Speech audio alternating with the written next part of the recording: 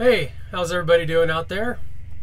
It's January 1st, 2019, so Happy New Year to everybody. Hope you're doing well. January 1st, so beginning of the year, I like to do a full maintenance on the appliances and the freshwater system on my truck camper. So I'm going to go ahead and show you guys how I do that. If you haven't seen my video on the freshwater port the freshwater tank clean out port that I put in my 55-gallon freshwater tank, you can see that video right up here. I'll post a link to it, a card to it right here, and you can check that one out. Just makes cleaning out the tank, the freshwater tank, so much easier. You can get in there and really disinfect it and make sure that you've got a clean, disinfected freshwater holding tank. While I'm in there cleaning the freshwater tank, I also like to clean the screen filter on my water pump. And I do this a couple, 2 or 3 times a year. Clean that little screen filter on the water pump just to keep it operating the way it should. A little bit less wear and tear on it if you keep that thing clean a few times a year, especially if you're not running a filter, which you should be running a filter on your freshwater intake hose. But if you're not, clean it more often and disinfect your tank more often.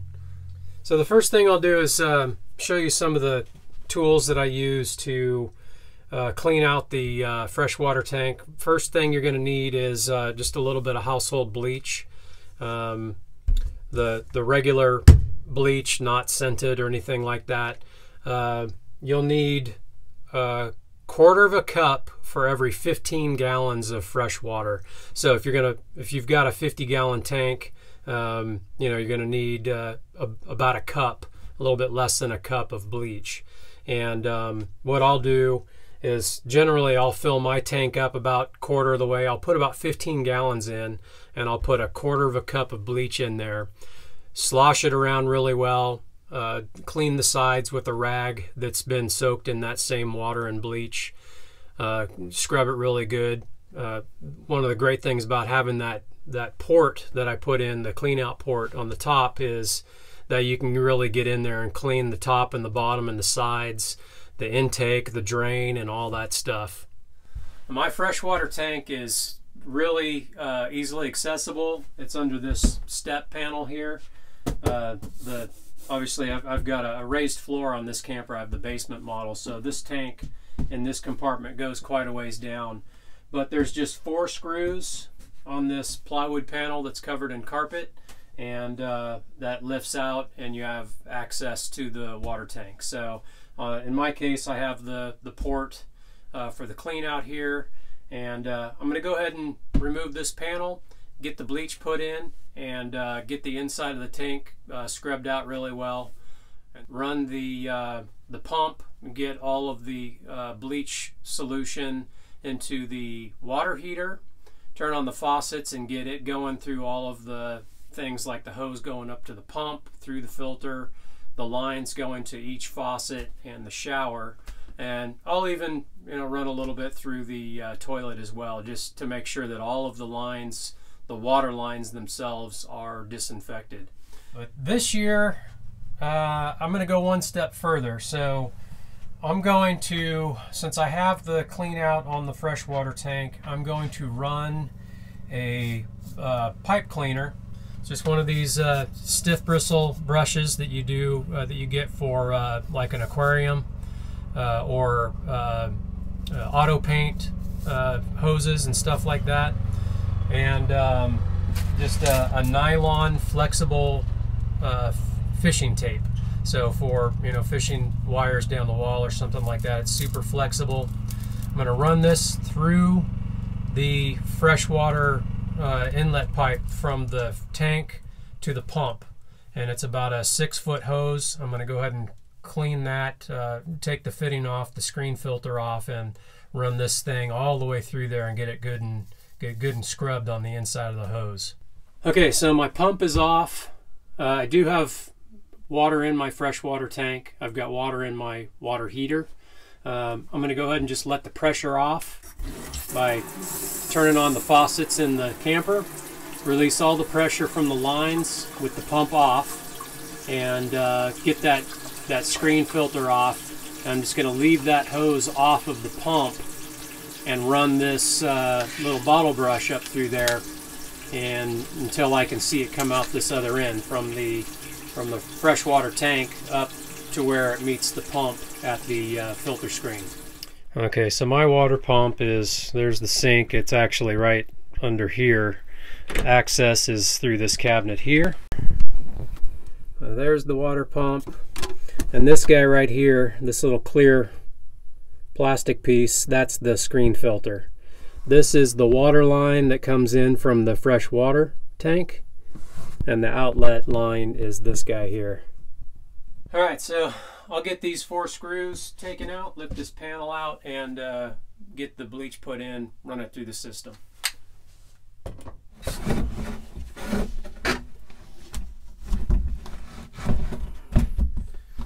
Slides out fairly easily. There's my port. Of course, you've got all your connections for your the freshwater, the holding tank level meter, and all those sensors are on the side of the tank. So I'm going to go ahead and get this off, get the bleach poured in, slosh it around a little bit, run it through the system, and drain it.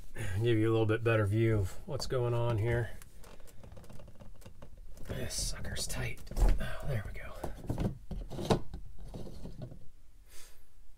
And now's a good time to inspect, you know, all the seals and everything around the freshwater tank, just to make sure that nothing's leaked or is leaking. All these seals, I've checked this recently, and I know that these seals are just fine. So, but whenever you're doing any maintenance on the tank, it's always good to check all the seals and everything. So now is probably a good time to check all of your fill lines and drain lines for leaks and cracks, any the condition of everything. So this is the this is my fill hose. This is where, from the outside of the camper, I fill my freshwater tank. This line down here, the white hose, is the hose that goes to the water pump. And then, well, you can probably see down there, right in the center of the screen, that's where the water goes to the water pump. And then this guy over on this side is the drain hose. So check everything to make sure that there haven't been any leaks, or that it's not leaking. You would be able to tell, because, well, I've got half a tank of water right now. And, you know, vacuum out any spider webs or dust or anything like that that might have accumulated. All right, so I've got this this old cup that I keep on my bleach bottle, just like that. And it's got marks for quarter cup, half cup, 3/4 of a cup, and then a full 1 cup, 250 milliliters at this top line. So I know that I have a 50-gallon tank. When this is full, it's 50 gallons plus my 6 gallons when the hot water tank is full. So I've got 56 gallons of fresh water on board. So this being 50 gallons, I can put in, remember you need to put in a 1/4 of a cup for every 15 gallons. So this is about 30 gallons, so I can fill this up to a half a cup line and pour this in, slosh it around, run it through the lines, and that's the perfect mixture for disinfecting your fresh water, the freshwater tank and lines. And then, of course, we drain everything out, flush it really well, a couple, 2 or 3 times, and make sure that you get all of the bleach and water mixture out of the lines before you go and refill with fresh water before a trip. I'll get this just to the half cup line.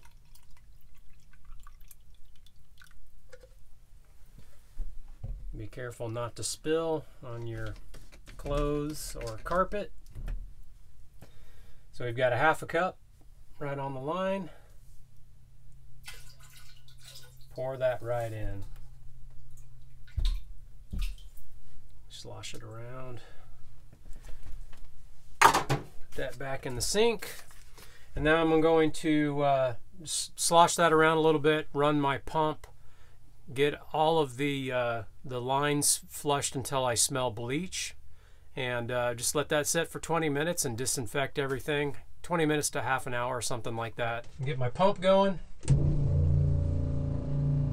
You'll hear it pressurize the system. Once it's done pressurizing the system, you can turn the faucets on and let it run until you smell the bleach. Just about done. It'll shut off here in a second. And it shut off. I can go ahead and turn the pump off and run this water for a bit.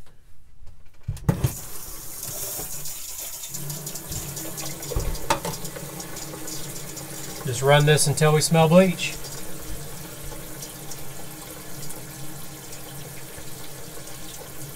It doesn't take very long, I can smell it already. Shut that off and let it sit. Actually, I'm going to run the bathroom sink line and the toilet and the shower line too until I smell bleach. Then I'll let it sit for about a 1/2 hour or so. Alright, so I want to show you guys a easy way to do this so that you don't have to take this hose off of this piece here. You don't have to take this clamp off, if you can see that. I had to change the lens and get the fisheye back on there, but this is 2 separate pieces, this filter, the strainer, and this backside comes off. Make sure that you release all the pressure out of the system by opening up all the faucets before you do this, or you're gonna have a mess. Put a little bit of a towel down because there is still some water in this strainer, but you can turn this. There's 2 little thumb, it's almost like a wing nut, this back part, and it just comes unclipped. If you turn it like that, this piece comes off. So now that is away from the strainer. You can get it out of the way and unscrew this guy from the filter.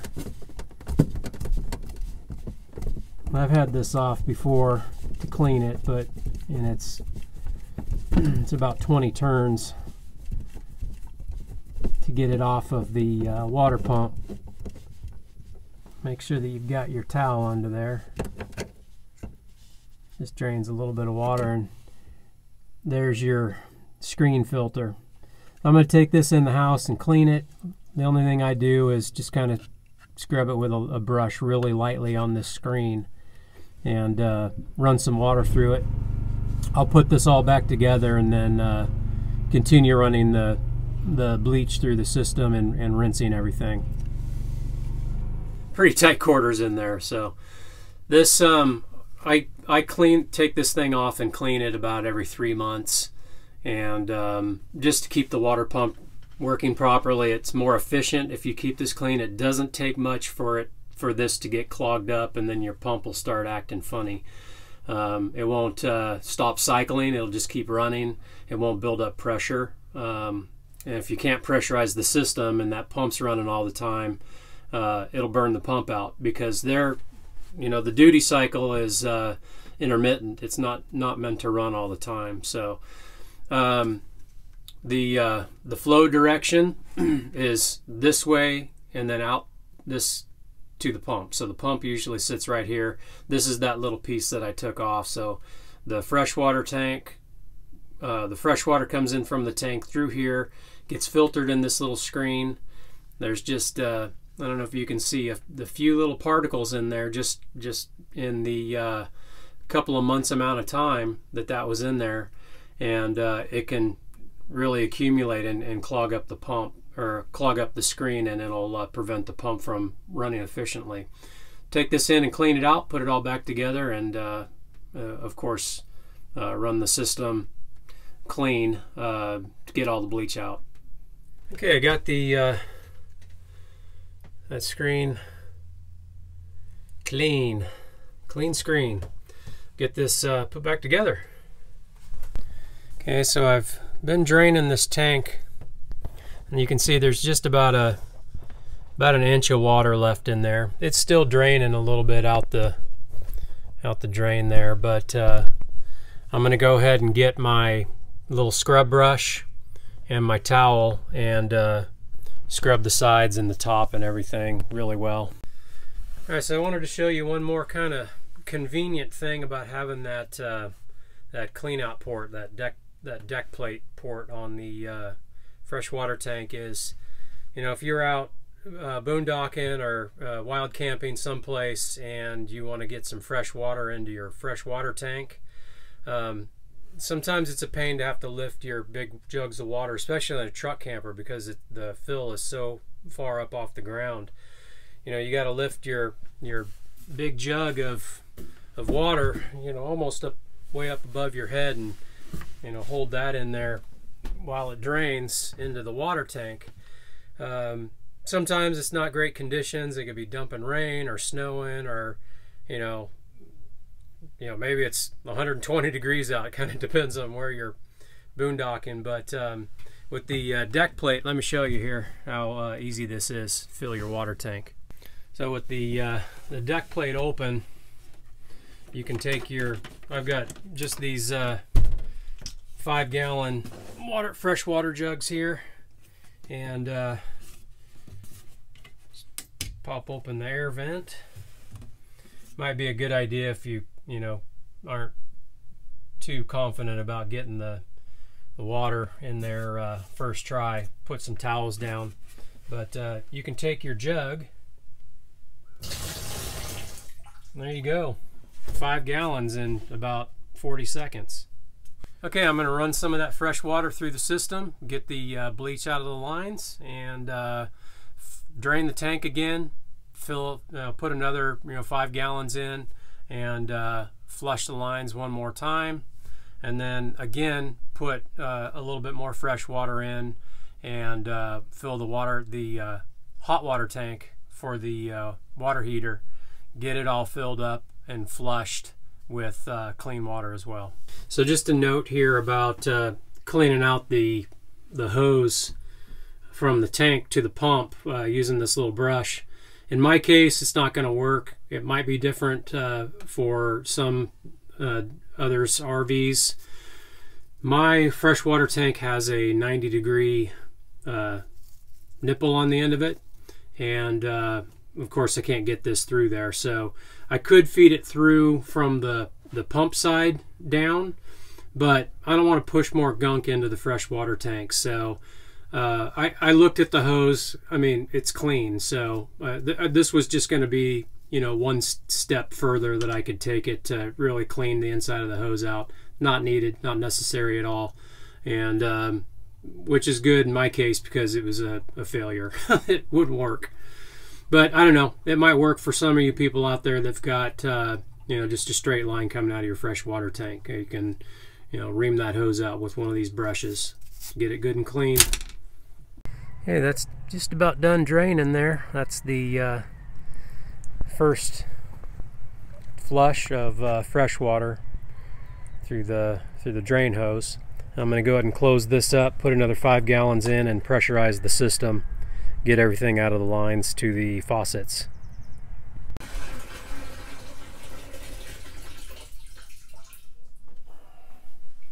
Quick 5 gallons.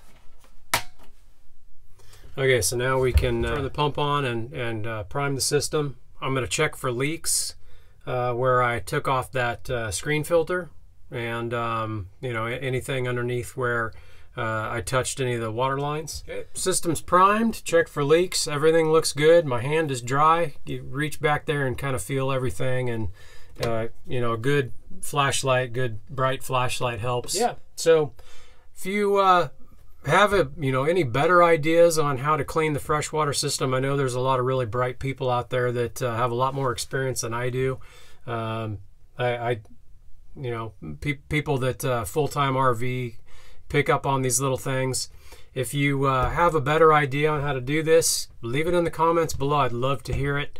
And if you have any other little ideas or quick tips on how to clean the pump or anything like that, let me know. I love to hear that kind of stuff, and anything that makes life easier when you're out in the RV is a plus. So less time you have to do on maintenance, the more time you get to spend out camping in nature. So anyway, again, Happy New Year to everybody out there. Thanks for watching, and if you haven't subscribed, hit that subscribe button.